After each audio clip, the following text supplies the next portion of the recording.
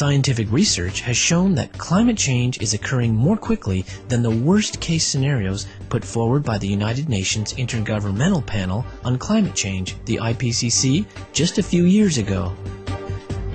Thus, many scientists and politicians realize it is imperative that we reduce the planet's temperature as expeditiously as possible. In the past, efforts to mitigate global warming have focused almost exclusively on lowering carbon dioxide emissions.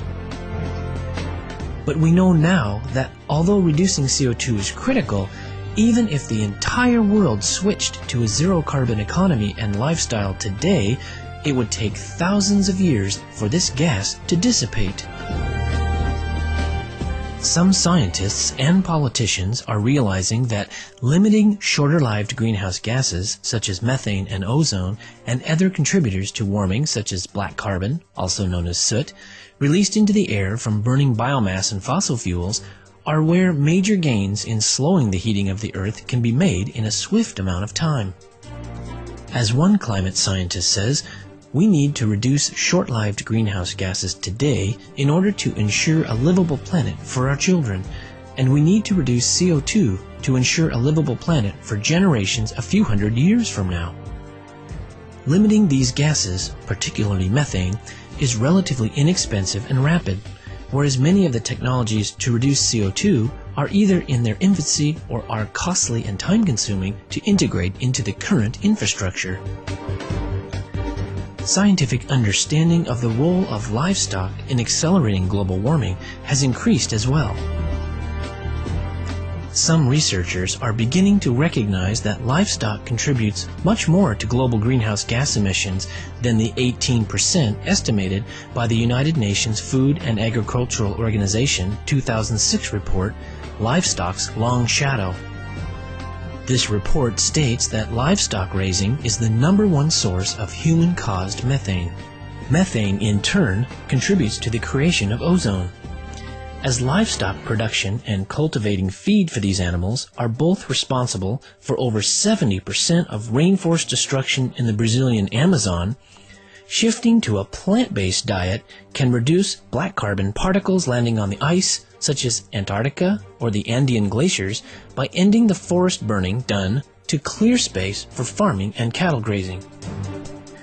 We will begin by hearing what some of the world's top climate scientists and those in other scientific fields have to say about the urgency of quick action to halt climate change, and then learn current information about the role of short-term greenhouse gases in lowering the Earth's temperature.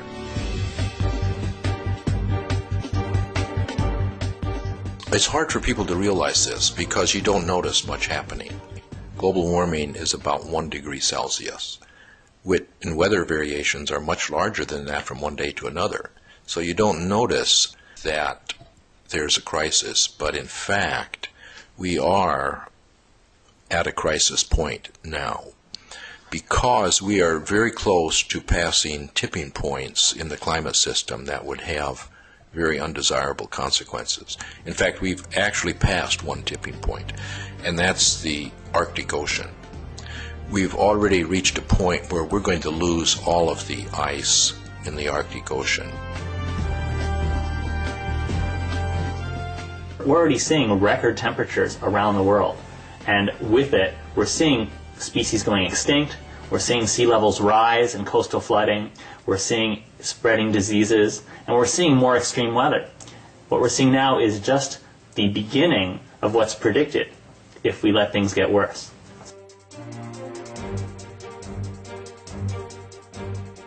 The IPCC, the UN Climate Panel, got it right. I mean, basically, operating on data that is now 4 or 5 years old, they made predictions about what the Earth system, what the climate system would look like in the future. Now we have something like 4 or 5 years more data, and it turns out that we're on their worst case trajectory, or the worst case scenario that they defined, or maybe even worse.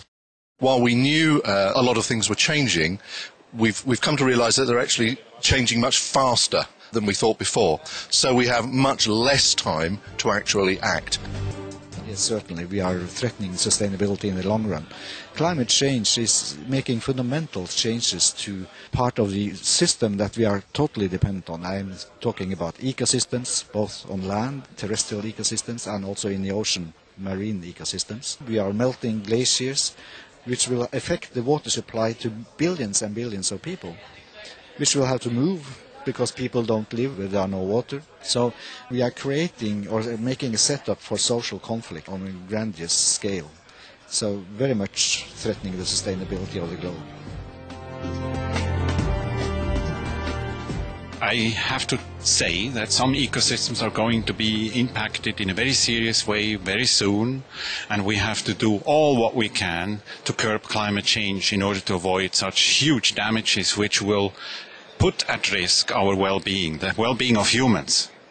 So who wants to take this kind of gamble with a laboratory called Earth? This is a gamble we cannot afford to lose. Yeah, we're really running out of time. In fact, I think this next year or 2 years are the critical time period. I certainly think unless we turn off the taps tomorrow, the world is going to continue to warm. We don't want that warming to run away, and so we have to do something about it. It will require changes in all of the greenhouse gases. There are about 6. Methane is one, CO2 another, nitrous oxide and some others.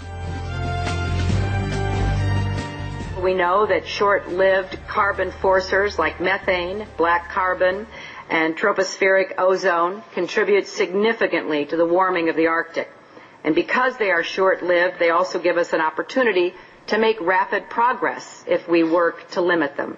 Some 25 years ago, when the first IPCC report was done and the first meeting was held in Rio, the Earth Summit, climate change seemed very far away. And the big actor in the long term, of course, is carbon dioxide. But now that climate change is much more upon us, and we're already seeing major impacts, ecological impacts, particularly melting of glaciers, and the sea ice disappearing, and so on. We're realizing that it's not so far away and that we have to think about the immediate term as well as the long term. The science has also progressed substantially, and we understand now that there are some shorter-lived pollutants, greenhouse pollutants, that have an effect on climate in the shorter term. It's certainly true that in the long term we have to deal with carbon dioxide, but in fact, when I think about it for myself, the only way I can have an impact on the planet's warming in my lifetime is to deal with these shorter-term things. Anything I do with CO2 may have an effect, but it won't have it for many, many years. Because the carbon dioxide that we put in the atmosphere will stay there, much of it, for more than 1,000 years. And yet, the shorter-lived things, methane is the most important of which, but is not the only one, actually have bigger impact on warming today than CO2 itself. And the fact that they're shorter-lived means that what we do now can have an immediate effect. So being short-lived makes them more important, particularly if there are things we can do quickly to reduce them. And one of the problems with CO2 is that many of the things we need to do are very difficult, expensive. It's intrinsically tied up with our energy systems, and energy is so important for every aspect of life. Rich countries, run on fossil energy. Poor countries want to use more fossil energy because they need to develop. We need to learn how to reduce these things, but it's not going to be simple or cheap. On the other hand, these shorter-lived things, like methane, some people have called low-hanging fruit. That is, they're available for us now with relatively smaller costs. And so that's another argument for methane, is that we can do something in the shorter term, and it's easier than with CO2. There are many things that people can do to reduce their emissions. If you eat further down on the food chain, rather than animals which have produced many greenhouse gases and used much energy in the process of growing that meat, you can actually make a bigger contribution in that way than just about anything. So that's, in terms of individual action, is perhaps the best thing you can do.